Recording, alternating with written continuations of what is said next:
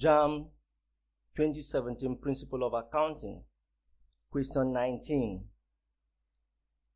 The question says, determine the value of capital. Now, items are given to us.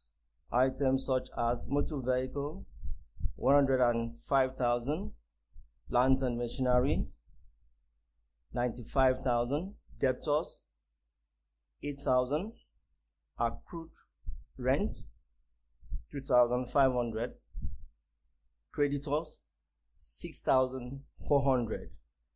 In order to determine our value of capital, we need to understand the basic principle behind balance sheet.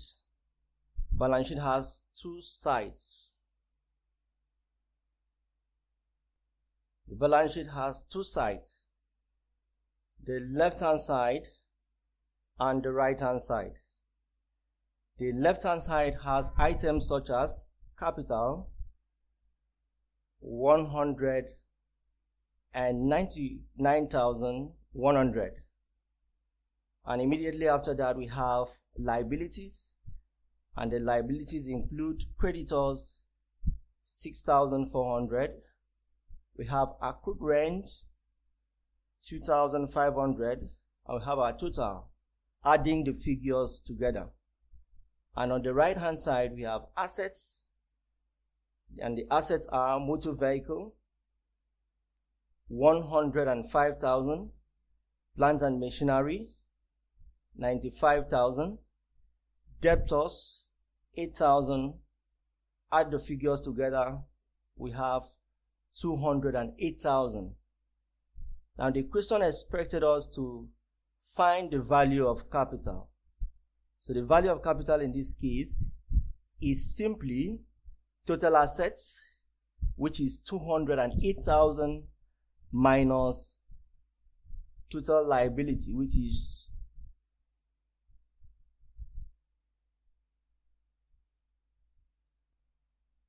addition of creditors, 6,400,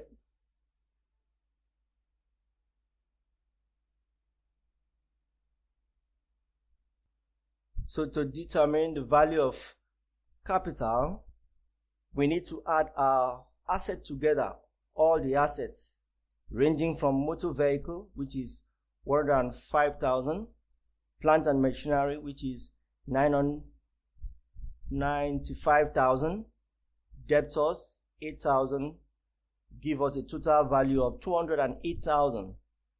Then we need to add also liabilities, which are creditors, 6,400, accrued rent, 2,500. By the time we do that, we minus the creditor from the total assets to arrive at our capital, which is 199,100.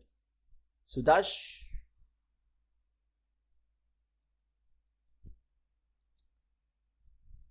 to arrive at the capital, we need to add the assets, all the assets. Of course, the assets are motor vehicle, plant and machinery, debtors. And the total asset here is 208,000. And then also on this other side, the left hand side, we need to add all the liabilities. And the liabilities are creditors, accrued rent, and adding that together, we have total assets to be 208,000, while total liability is 8,900.